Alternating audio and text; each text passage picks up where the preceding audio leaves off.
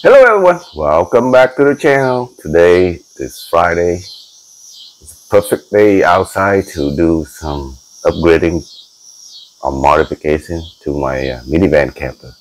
Alright, let's go check it.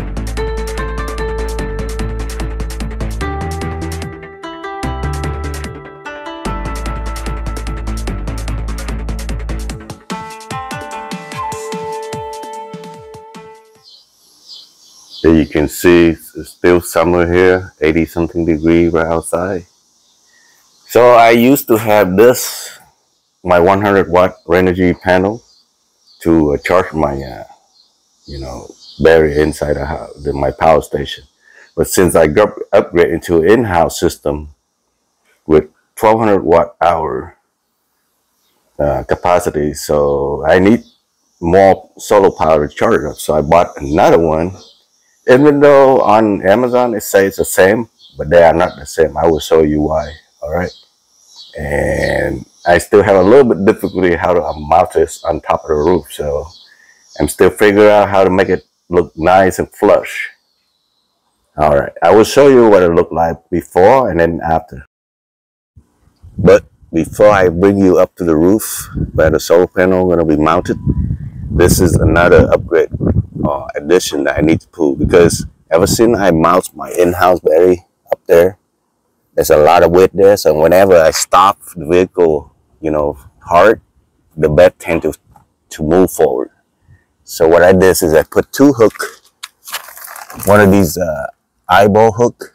All you have to do is just drill the hole, pilot hole, and use a screwdriver and tight it in.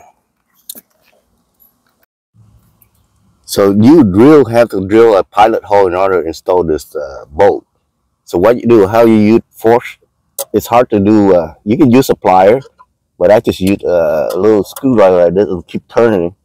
If you tighten, you go this way, keep turning, loosen it up, turn this way. And I had two of them, one on this side and another one on this side.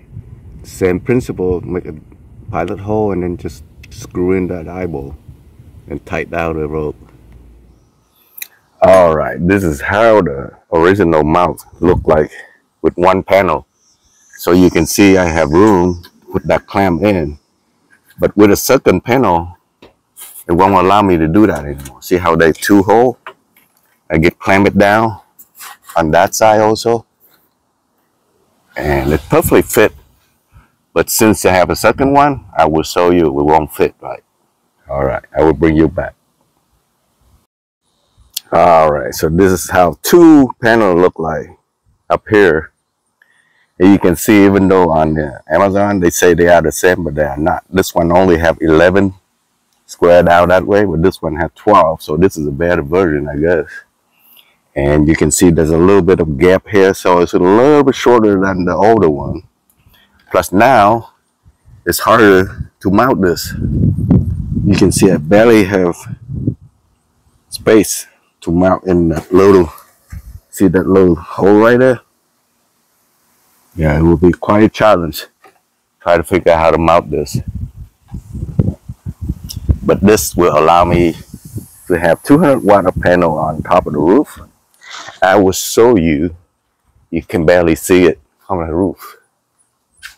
If I was to paint that black, it completely blend into the roof.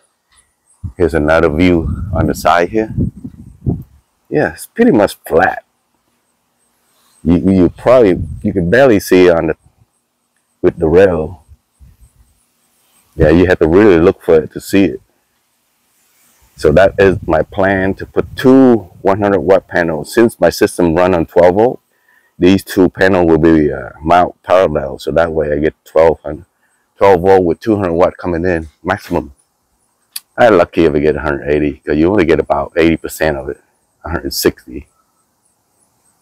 But that is what's going on with my minivan camper upgrading.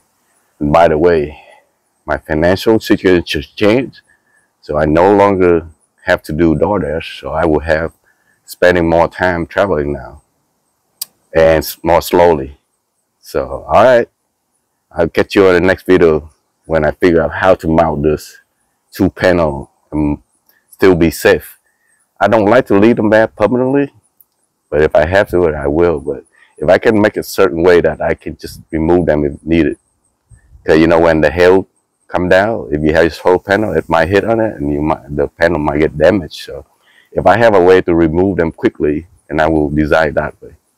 All right, I'll catch you on the next video. Bye for now.